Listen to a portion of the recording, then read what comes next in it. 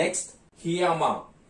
So silanes are very easy to prepare. We do have silanes, and these silane substrates are readily available. Simply take these substrate and this substrate and mix it or couple these two in presence of palladium catalyst. We are going to the product. We are going to get the product. That is how it is going to give hiyama reaction or hiyama coupling reaction. Here, if the R is hydrogen, yes, we do get, for example, this here it is iodobenzene, and if I use silane, that is H, and do the reaction in presence of palladium, we are going to get H.